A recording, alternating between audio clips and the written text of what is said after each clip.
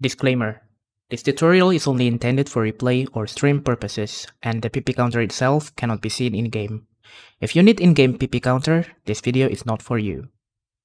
Second disclaimer: this tutorial can only be implemented if you are using OBS or Streamlabs OBS for recording your gameplay. There might be similar plugins for other apps, but I've never tested it. First of all, download these two things. The download link will be provided on the description below. First, OBS plugin called TXT Trigger.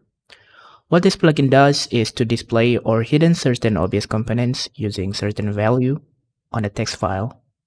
Download it and you can put it anywhere you want. Open OBS, go to Tools, Scripts, click the plus button, and locate your previously downloaded plugin. We will use it later in the video.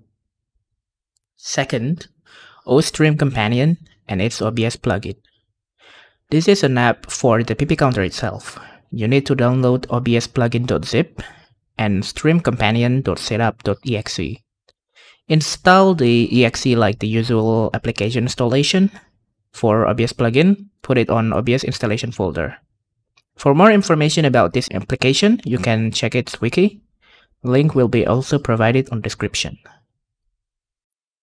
Now about how it works. It's basically image overlay slapped with data from OStream Companion.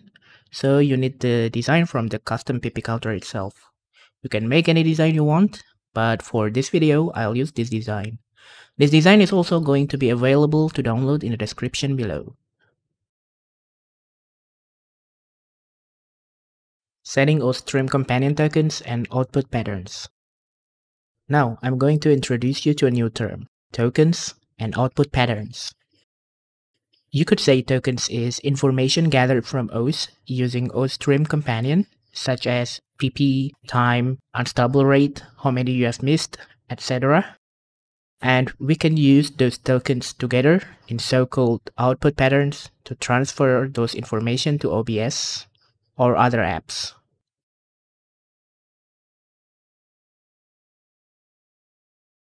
To access tokens and output patterns, open OS and then open OStream Companion.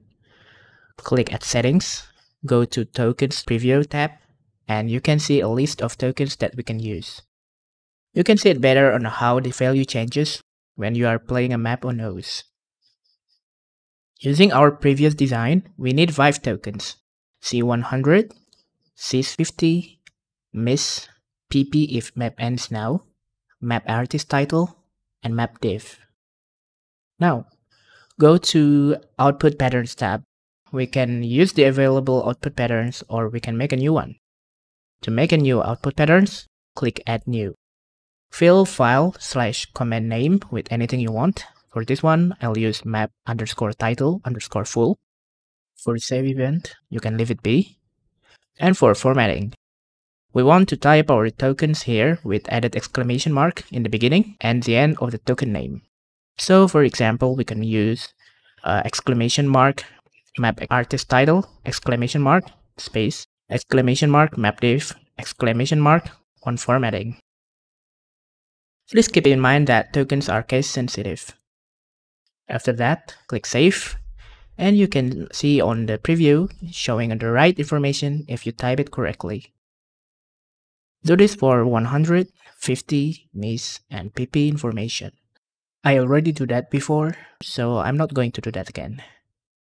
Now, before we go to OBS and set all of this thing up, make a new output patterns, name it anything you want, set save event to playing. You can put anything in formatting as long there's something in there. Click Save. This is important later on because we want to know what state we are in the game, and we need to show the PP counter only when it is playing.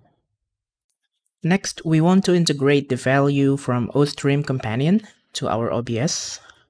Open your OBS, make an OBS scene like usual, add OS game capture if you want. Insert your PP counter graphics. Now we have a template for the PP counter. All we need to do now is to fill it up with data. Click plus on sources to add new component. Now, if you install OStream Companion OBS plugin correctly, you can see a new component named text GDI plus SC. Click on that, name it anything you want. Now, add your previous output pattern name on SC source name. If you are typing it correctly, the information should show on the text itself. Now you can move the text around based on our PP counter template. You can also add customization if you want. Do the same thing for 100, 50, miss, and PP information. Observe whether the PP counter works. Now for the icing on the cake. We need to set up our PP counter so that it can only show while we are playing. Click plus on sources, click group, put every PP counter component on those group. Basically everything we want to hide when we are not playing. Go to tools, scripts. If you haven't, add TXT trigger plugin from before. For file to check, we want to go to OStream Companion installation file and search for TXT file name after whatever you put on the previous part of the tutorial. Put trigger check for about 100 milliseconds or any value you might see fit. And for source, choose the group name that we put before. Check whether it works, and you have now a custom PP counter. Congratulations!